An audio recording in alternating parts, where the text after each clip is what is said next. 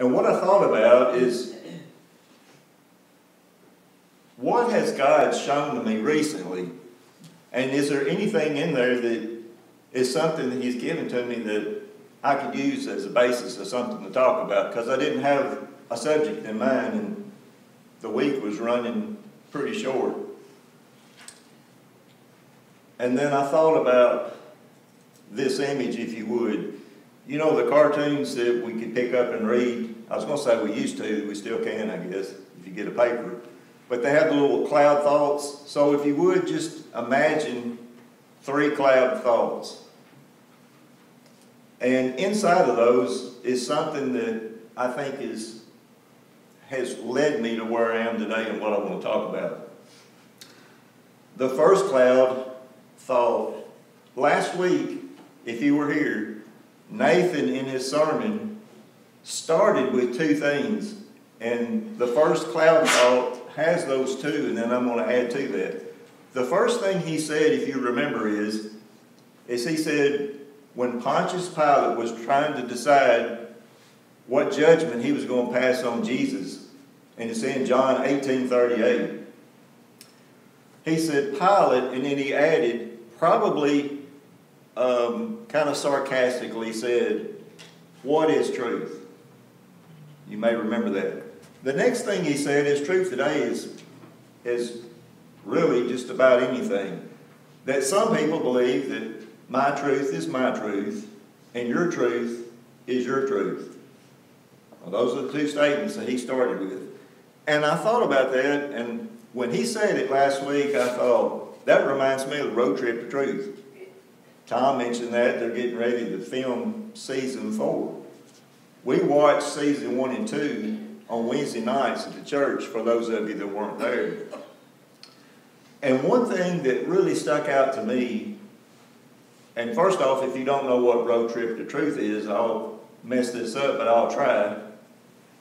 It starts off with, you have a camera crew and somebody that is going to go and interview kids on campus, and he gets their permission to talk to them, and it's a one-on-one type thing. And this team that's going there are going there for a purpose of teaching the truth to students on college campuses, and they focused on the Southeast just because you have to pick a region, and that was closest for the show. And as they teach these kids the truth, what they're trying to teach them is answers to life's biggest questions. Now, the crew that went out were, in their talk, they would ask a question and get an answer. And then the team of experts, and there was 5 of them that get used on different shows that kind of expand on what the kids say as they show the videos, and then they kind of put into it what this means biblically. And Tom is one of the experts, by the way, and he's fixing to film 2 segments in season 4, so he's getting ready for that. And we got a preview of one of his answers one of the shows he's going to do soon with the class this morning. So you missed that if you weren't there. But one of the things that really surprised me, and I didn't realize this was going on, and show you how, I guess, maybe sheltered I am, but a lot of the students, it didn't happen just on one campus. It happened on multiple campuses. So this is not something that's being taught in one school, but something being taught in a lot of schools and probably throughout the country. And they would say, if you have this back and forth, my truth is my truth and your truth is your truth. It's called relative truth. And essentially what it means is truth for one person doesn't have to be the same truth for somebody else. And I was just thinking that makes absolutely no sense. But they've been taught this and they believe that. And you know, I started thinking about that. If everything's relative, there's no absolute truths. And so absolute truth, without the absence of absolute truth, you wouldn't have God's Word. You know, explain to me how we arrived to where we are today and some of the things that's going on in our country, not to get political, but it's just the truth, right? Things like defunding police, open borders, runaway deficit spending, And the one that I really can't understand is this biological male that's transgender and thinks that now he's a woman all of a sudden, and he wants to play and compete in women's sports and use women's public restrooms. And people say, well, that's his truth, so we need to allow him to do that. And some of these biological men are competing in women's sports, and you got companies like Target that are letting anybody that says, hey, I need to go to the women's restroom because that's who I am, and they'll just let them go. And they're still allowing people to go. All right, that's one cloud. The next cloud happened 16 days ago, and if you're a visitor, my wife, Kimberly, and I went to Memphis, and we went to an event for Answers in Genesis was having a fundraiser, and we went to that in Memphis. And Ken Ham said, all of this stuff boils down to one thing. And by the way, Ken Ham, if you don't know who he is the founder and CEO of Answers in Genesis, the Creation Museum, and the Ark Encounter. And both of those are in north central Kentucky, just south of Cincinnati. Ken Ham says that everything really goes all the way back down to the foundational differences between a secular worldview and a biblical worldview foundation. It all comes down to those two things. Everything that's going on in our society right now goes back to two foundations, in which one you come from or which one you ascribe to. And the warning for us is that they say that this secular worldview is really catching on, and it's growing.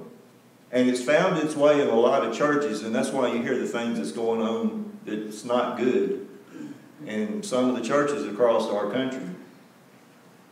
And it's all, if it's creeping into churches, it's creeping into the individuals. And so what we got to be careful of is it creeping into my life? Could it? Well, the answer to that one's in the third cloud. I'll just pick one at the top.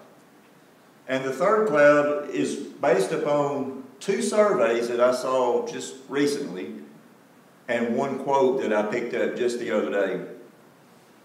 The first survey happened on Thursday last week. It was released by the Pew Research Center, and it said 64% of Americans ascribe to or believe in or call themselves Christians. 64%. I thought that was a pretty high number. The next survey was the one from George Barna Institute, and it said 51% of the survey that they took. And this is across the country, so it's pretty representative, and usually it's pretty accurate because they have multiple different types of surveys, and they check each other with the survey results. 51% believe in this country that they have a biblical worldview. Now here's the warning. But in fact, the survey says only 6% really do. Then I got to thinking about that. You know, that doesn't speak well for the country. But what about us? Is it possible that some of us fall outside of the 6% that have a biblical worldview? And then I thought, it's not just possible, it's statistically probable that some of us do not have a biblical worldview. And that brought me to the thought that it's worthy of a few minutes of our time this morning to consider. That's the two surveys. Now the quote. The quote that I picked up, I think it was talking about sports, but I think it can apply to anything. In fact, I think it does. And it said this. It says, our patterns prove our priorities, and our priorities reveal our passions. That's a lot of P's, so let's do it again. Our patterns prove our priorities, and our priorities reveal our passions. Basically, we love, it says in that statement, we'll do what we love. Sounds logical. But what does all this mean? And then I thought about the 3 points, and I thought, well, how do I pull those into something central theme as a focal point, and where do we take it from there? And then I realized when I tried to pull them all together, I couldn't find anything that really would fit for expository type, which is in our statement of what we teach. And that's a verse-by-verse type of teaching, and it's very effective. But because I couldn't do that, and I felt like, this is something that I feel like I'm being led to, so it will be more topical than, because I couldn't find a group of scriptures that would really be complete enough to try to go with that. So I thought, okay, so what do I do with this? And then I thought again about Road Trip to Truth, and I thought, here's a thought. Now we're all here, I was trying to find something that would tie us all together, and worship would certainly be a subject. We're all here today to worship God, hopefully. If not, maybe by the time we leave, we will have decided that's why we're here. But I thought, what if somebody, and taking the Road Trip to Truth as an example, say someone came up to you on the street with a camera crew and asked if they could speak with you for a minute, and they didn't run you off, so you decided, okay, I'll talk to you. What would you do if they asked you this question? What would your response be? And here's the question. Is it okay to skip church? Now, I would think that a little explanation might be helpful. So when we say skip church, we're not talking about missing church, we're talking about skipping, and there is a difference. And say the interviewer explained that and then asked the question. And if you said, yes, I think it's okay to skip church, and that's your right to answer it any way you want to. And then I think a follow-up question might be, well, if it's okay to skip church, how often can you skip? Now, hopefully you'll be able to see that this is sounds like a secular worldview question. We start trying to get the limits, Pharisaical type thing of what's proper, how much can they get away with is another way to think of it.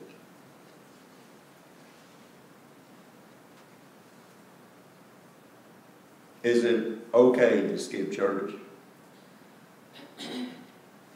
The Bible places worship as the ultimate priority that each of us has as created in God's image.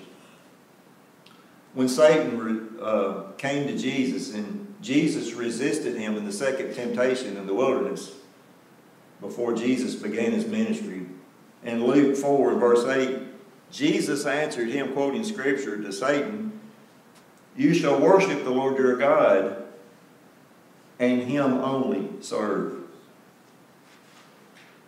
Psalm 102 tells us to worship God with gladness and know that the Lord is God. So worship is our priority. So think of it this way. Just getting it into the physical for a second as a comparison. Do you think it would be okay if we just decided to skip breathing for a day? Not unless you're ready to go see the Lord. And if you're not ready, you certainly don't want to try that. Spiritually, how important is it? How important is worship? Spiritually, we cannot survive without it. Hebrews 10, it's really verse 25 I'm looking for, but I'm going to read 23 through 25. And it addresses our meeting together. The Hebrew writer said, "Let us hold fast the confession of our hope without wavering, Verse 24. And let us consider how to stimulate one another to love and good deeds. Now verse 25. Not forsaking our own assembling together, as is the habit of some, but encouraging one another, and all the more as you see the day approaching. Okay, not forsaking our assembling together, as is the habit of some. You know what that word habit means? It means pattern. It means, is it okay to skip church? That's a pattern. We're talking about defining skip as a pattern. And the Hebrew writer, of course it's from God and he's just writing it, tells us not to forsake our assembling together as someone is in the habit of doing. Remember that we said about passion that we have a tendency to do the things that we love to do. Well, worship is a natural response. You know, it's not like saying, well, I've got to go to church today and kind of have a gruff about it. No, that's the wrong attitude. I mean, the problem is in the heart. You can just hear it out of the lips, but that's not where the problem is. It's not in your head, it's in your heart. The natural response is flowing out of a deep love for God. And that goes back to the commandment that in Deuteronomy 6:5, love the Lord your God with all your heart, with all your soul, and with all your might, it says in NAV. You shall love the Lord your God. Jesus confirmed this as the greatest commandment.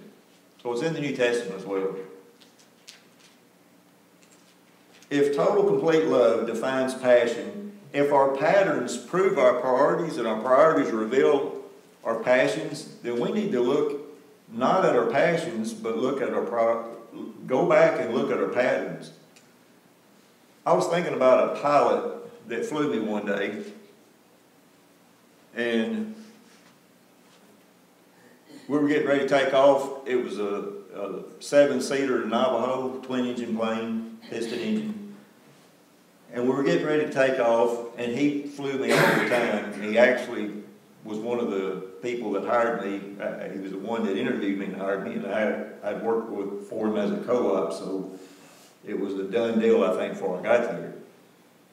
And he flew all the time. He was a good pilot. You know, a pilot has a pilot checklist, and they do that before they take off. And it's good to have the written form of it in front of you so you don't miss anything. And he was always very particular, as most good pilots would be, about everything. But for some reason or other that day, I don't think he made it to the bottom of the list.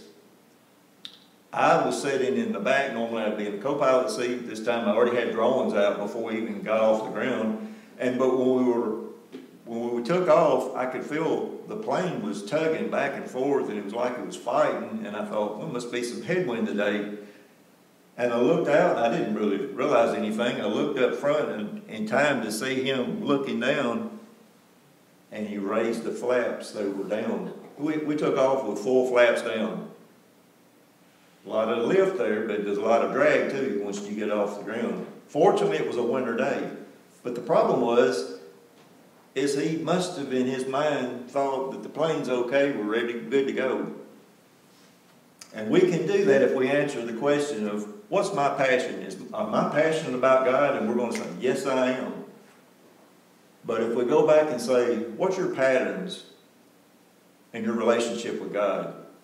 And let's just pick one. Let's say, what's your pattern when it comes to going to church?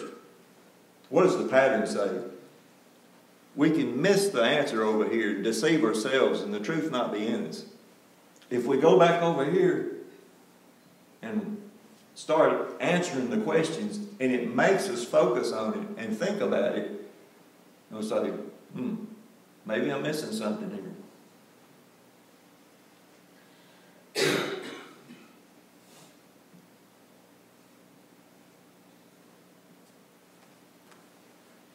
So don't just jump to the end of passion. Look for the patterns. Because worship is a natural response if we love God. Worship is also the place where God lives. You ever heard that? Worship is the place where God lives. The psalmist said God inhabits the praise of his people. Psalm 22:3. God inhabits the praise of his people. Worship is the very passion of God himself, John 4:23. And it should intrigue us to no end when it says this: God is seeking those who will worship him. Said another way, he's actively seeking worshipers. 2 Chronicles 16:9 says, "For the eyes of the Lord roam throughout the earth to strengthen those whose hearts are fully committed to him." You ever thought about God's going around the earth, he's searching to strengthen those whose hearts are fully committed to him? Now that sounds like a benefit. Although we don't do things for the benefit, we do it out of response for what we know God is doing for us. Our response to him is to love him back, to worship him. Worship in the Old Testament was something that you just see all over the place in the Old Testament. They were always worshiping. Unfortunately, sometimes it wasn't the true God. In the New Testament church, we see the practice was to worship God. Confirming our primary responsibility before God in Romans 12:1, the Apostle Paul urged his readers, saying, "Present your bodies as a living and holy sacrifice, acceptable to God, which is your spiritual act of worship." Well, that tells us how we need to show up. Did you ever think about worship being a prerequisite to service? Back in Luke 4:8, earlier I talked about Jesus' response to Satan: "You shall worship the Lord your God and serve him only." Worship comes before service. Was that what that means? Well, maybe a better example. It's in Luke chapter 10, verse 41. Martha had Jesus come to the house. And of course, Jesus had a lot of people following him. So it became a lot of people coming to Martha's house. So Martha was trying to make arrangements and get everything prepared for all the people, and Jesus is teaching. Martha's sister Mary was sitting at Jesus' feet, I would say worshiping him, listening to him preach. Martha called Jesus aside, and she was frustrated about her sister not helping. She had all this work to do, and her sister's not helping. She left it to me to do it alone. And Jesus said something special, I think. He told her, "Martha, you're upset about many things, but one thing is needed, and Mary has chosen the right thing." So Mary had chosen to worship Jesus. Worship comes before service.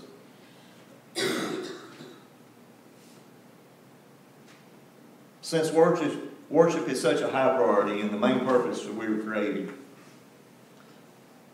I think that's why we need to take at least a few minutes, and all these things about the world that's creeping in the lives of people and even into the church around this country, we need to just look at our patterns and see where that takes us to priorities and ultimately to our passion.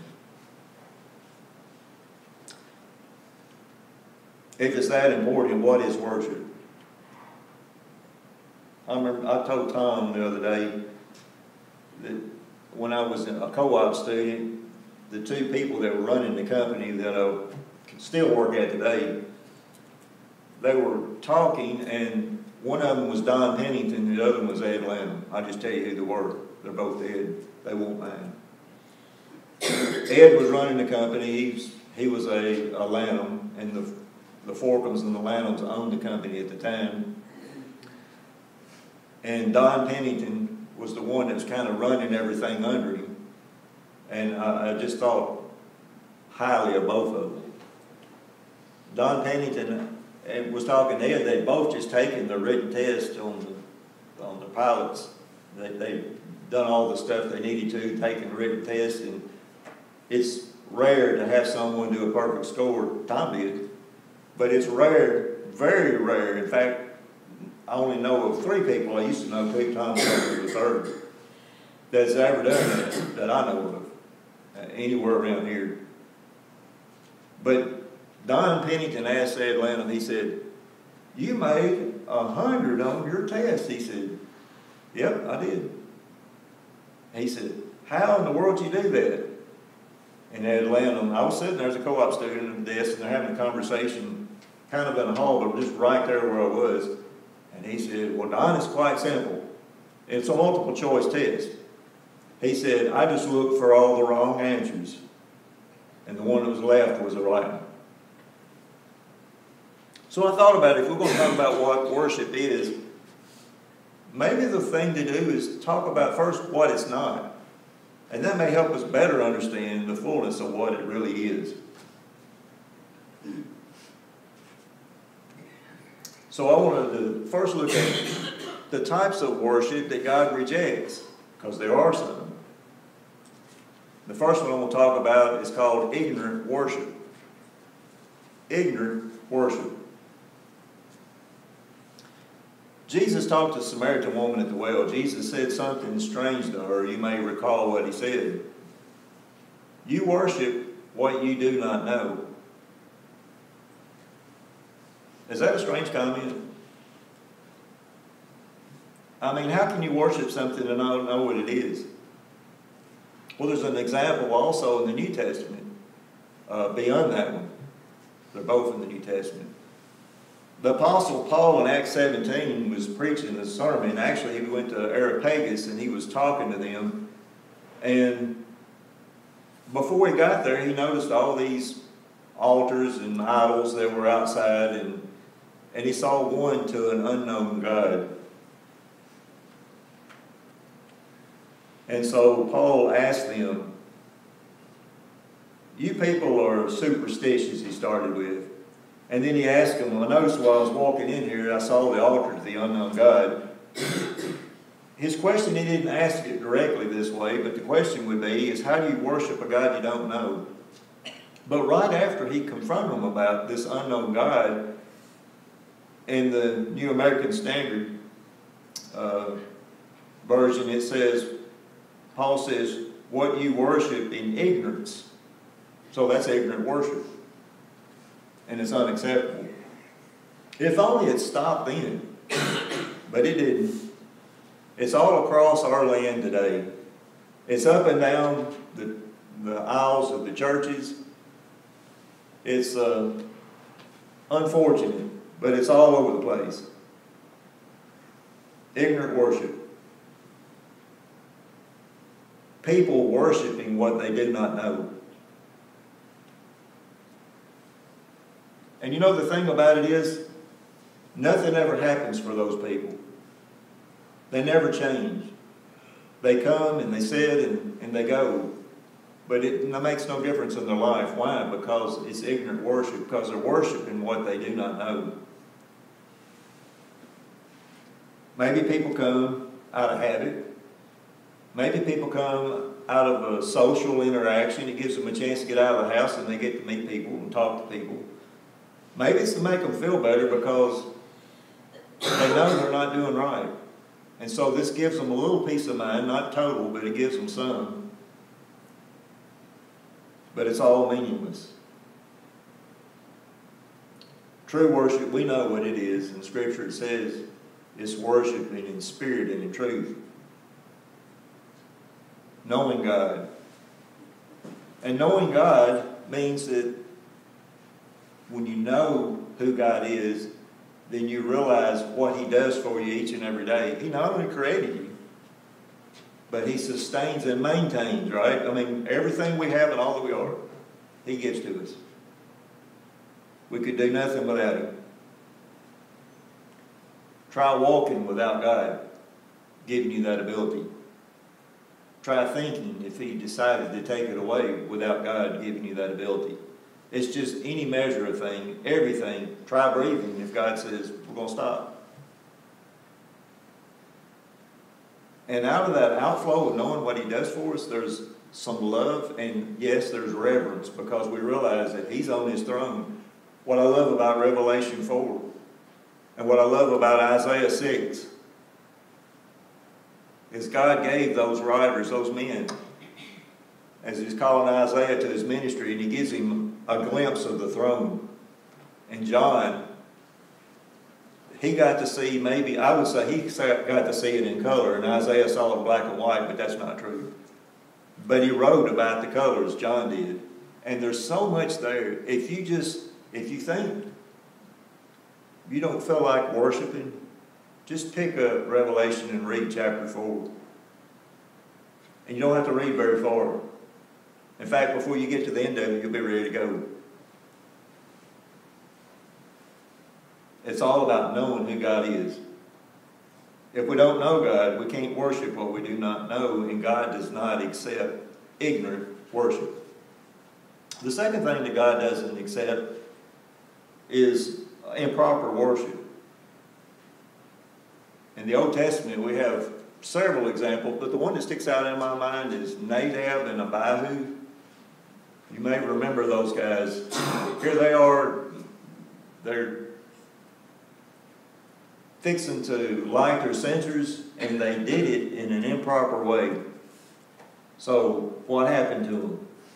Well, you know, in the Old Testament, you see that on the altar that there were sacrifices and they were burned on the altar. Well, those guys, when they disobeyed God and they offered to God unauthorized fire, I guess you could say they became the burnt offering because fire came down and they were both consumed. Unauthorized fire. In the New Testament, what sticks out in my mind is our congregational reading today. And basically what we're talking about in Romans chapter 1, Paul's writing about man taking the creative work of God, given as a testimony of the greatness of God to man and the might of God to man. And instead of worshiping the Creator, to whom the creation points to, man chooses instead to worship the creation. And that's improper worship. And it's unacceptable. Then there was a frightening word from God after that. God gave them up. And the only thing I can think about is when God gives up on somebody, they've been given up on. God does not accept ignorant worship, and God does not accept improper worship. And the third one God does not accept is idolatrous worship. The definition of idol worship is the simplest, and I guess it's the simplest form, is anything that you worship instead of God. But I think the fullness of it is not just that. It's anything that you allow to come between you and the worship of God is an idol. Not just the form, not just some man-made thing. But what I find hardest to believe is in the book of Exodus. I mean, this is just one of those things that I can't get my head around what these people were thinking. So Moses calls all the people, and they have to get wash their clothes and purify themselves, and they're all going to be around the base of the mountain, and God's going to speak to them from the mountain, and he did. And one of the last things that God said to them was, do not make cast idols of silver, and do not make cast idols of gold. And Moses gets called up to the mountain with God, and off he goes. And he's up there for 40 days. And then before he gets back down, they have already made a golden calf. And they said, this is the God that brought us out of Egypt. Does that make any sense at all? Well, some of the things we do probably doesn't make sense to other people, and certainly not to God. And right after they made that golden calf, thousands of them died because they violated the true concept of worship that they were just told, don't do. And here they go. It just goes to show us how easy we can let things get out of control. and get between us and the God we worship. Going back to that quote, our patterns prove our priorities, and our priorities reveal our passions. The fourth thing is worship is not about me, it's about Him. Worship's not about me. But what happens to us when we go to church and the worship order has a song in it that, we don't like that song, or we don't know that song, or we do know the song but we don't like it? Or what happens to us when there's something that we really like, an element in the service that just really draws us in and we think, oh, that was a great worship service. Our preferences are just another example of it's about me, and it's wrong. One of the reasons we get so bent out of shape in the so-called worship wars is that we forget that it's not about me. It's about Him. The object of our worship is sitting on the throne. Again, go back to Isaiah 6. Go back to Revelation 4. Or go back to Daryl's reading this morning in Psalm. They were all glimpses of the throne.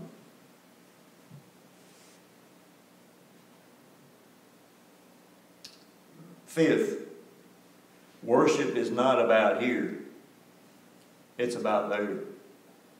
One of the hardest things for us to do when we come and worship God is to leave the world outside the doors. I know a woman when I was growing up, I heard a confession. That was back in the days when confessions were kind of not that rare. Now they're just totally unheard of. And she confessed out on the front porch after the preacher had left. She said, and I heard his comment, he appreciated her so much for her attentiveness during his sermon. He was watching her, and she was just locked in, and she didn't move, bat an eye or anything. But when we got outside, she said, I couldn't bear telling him the truth. She said, I was going through making a pattern for a dress in my mind. It's hard to leave the world outside.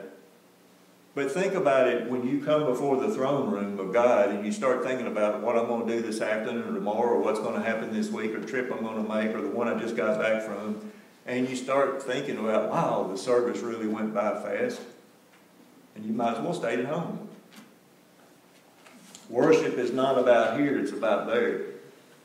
And the Apostle John, he warned us, do not love the world or the things of the world. If anyone loves the world, the love of the Father is not in him. For all that is in the world, the lust of the flesh, the lust of the eyes, and the pride of life is not of the Father, but is of the world. And the world is passing away, and the lust of it.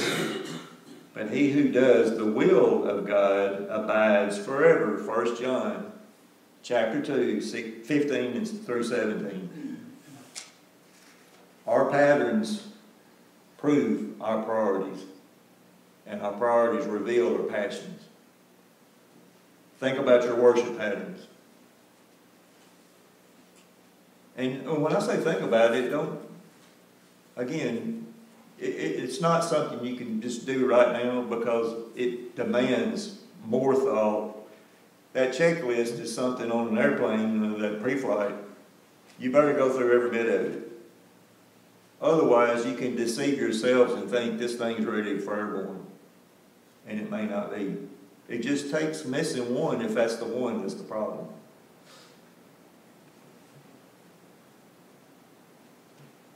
And with the deception going on in the world and only 6% having a true biblical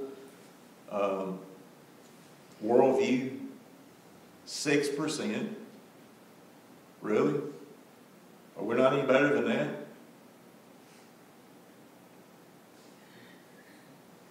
Praising God, being thankful to God, our attitude, our gratitude, all your heart at all times. You know, the thing about it is we may think worship is a Sunday thing. It is for us as a group of believers to come together. It's a blessing to be able to do that. And fortunately, we live in a country that allows us to do that. I'm thinking our numbers may grow if somebody had guns all over the place and we're trying to grab people up. It seems like during persecution, the church grows. And maybe we need a little bit. Not that I want it.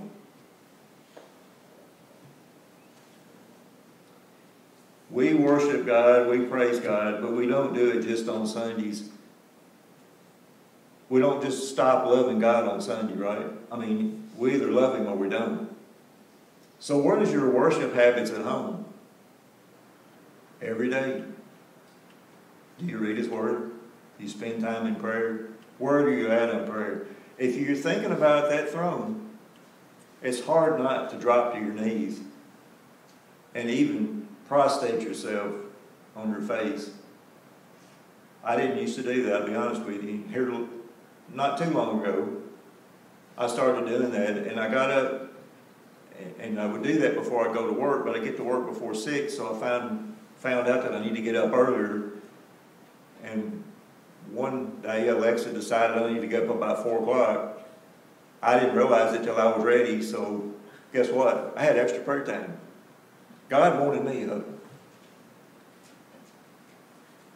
And Alexa made sure I did.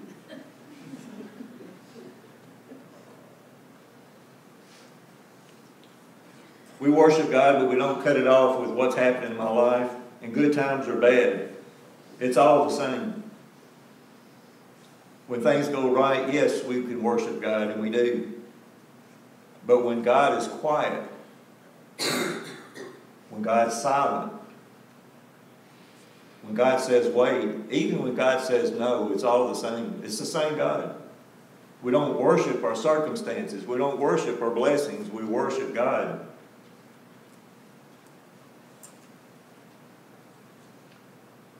So it's not dependent on what's happening in our lives, but it's an overflow continually out of our understanding of who God is and our admiration for Him as He is enthroned in heaven.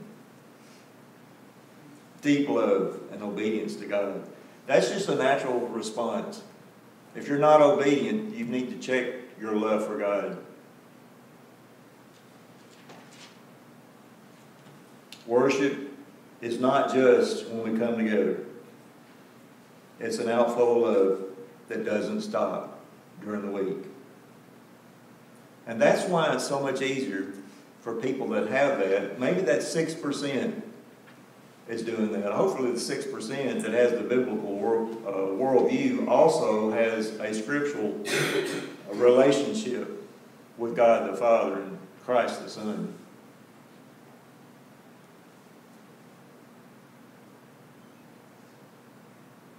Regardless of what's going on. And the Apostle Paul understood that. He was content no matter what happened, if he had much or had none. And he talked about none a lot, what he was without. But he wasn't complaining. He was bragging about that he got to do this. And this was a result of it. Maybe he was being punished by the world, but he had chosen God, not the world. As we close, I can't think of a better passage to challenge our desire to worship than this one in Psalm 103, 1 through 4. And I'm going to use one I don't normally use. It's the New Living Translation, because after I looked at about 4 or 5 different ones, I really like the way it said it, and I think the content is the same. It's just the wording's a little different. Psalm 103, 1 through 4 says, "Let all that I am praise the Lord with my whole heart. I will praise His holy name. Let all that I am praise the Lord. May I never forget the good things He does for me. He forgives all my sins and heals all my diseases. He redeems me from death and crowns me with love and tender mercies." How can you not worship a God who does that? We can clearly see how insane this my truth and your truth is. It's a good way to stop the conversation, because you both just say, oh, this is my truth and this is my truth. Okay, well, we'll go on our separate ways and find somebody else that maybe agrees with my truth. But that's not the truth. The truth is found in the Word. It is truth. What do your patterns prove about your priorities? And what do your priorities reveal about your passions? Have you discovered your worship truth? Is God calling you to make a change? You know, invitations are becoming a thing of the past. But I was always told when I started getting into the sales part of the company, and that's just selling a job, and I did the detail part of it, of what it is we were trying to put together, is you never leave without asking for it. In other words, ask. Well, it's not my invitation, it's God's. And it's open each and every time that we end something here. If it's not offered, that doesn't mean it is not a standing offer, because it is. If you need prayers, if you need just strengthening, if you'd like to make a change and you'd like to make it public, don't get caught skipping God's invitation. If you have a need or want to say something this morning, God's invitation is open to all. If you have a need, will you come as together we stand and sing?